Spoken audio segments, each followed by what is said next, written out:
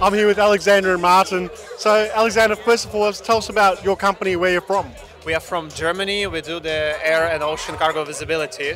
So basically, we work globally and have a footprint here in Southeast Asia. Yeah. Happy to be here. Great. And you came all the way from Germany for CeMAT Southeast Asia? I had a flight not from Germany, from Italy, but yeah, kind of. Great. Wonderful. Now, Martin, what about you? Same company? Yes, well, I'm from the same company, and yeah, we're both here to represent our company. We have a booth here, and we will tomorrow and on Friday have also participate in the conference section, give a presentation about a customer use case where we combine temperature tracking and geo tracking to come up with a more holistic tracking solution for a shipper in perishable goods.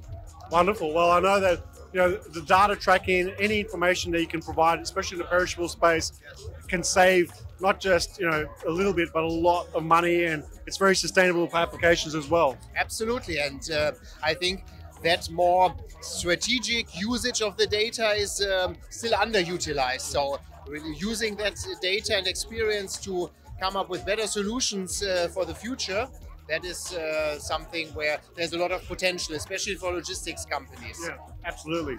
So tell us about what's been your experience of CeMAT for day one. It was great. We had some very good discussions at our booth, and we saw quite some interest with freight forwarders in our solution. Yeah. Well, cold chain across the whole APAC region, I think, is so critical. I mean, I know that with such a humid and very interesting climate, that type of technology, your type of solutions are so important. Yeah, I mean, because I have a lot of expertise in this field and it's so many projects. We were actually invited by SFS Pharma as our customer and partner in this region, and I think we bring in a lot of value for those who ship pharma, food, electronics in a way that they can combine our data with devices and see what's going on with the shipments for the Q&A, any delays in the schedules. Basically, they can optimize their supply chain performance and costs. I think it's quite valuable, and I'm quite happy that there are, frankly speaking, a limited number of the tech providers, which is good because it allows us to basically find the quick wins.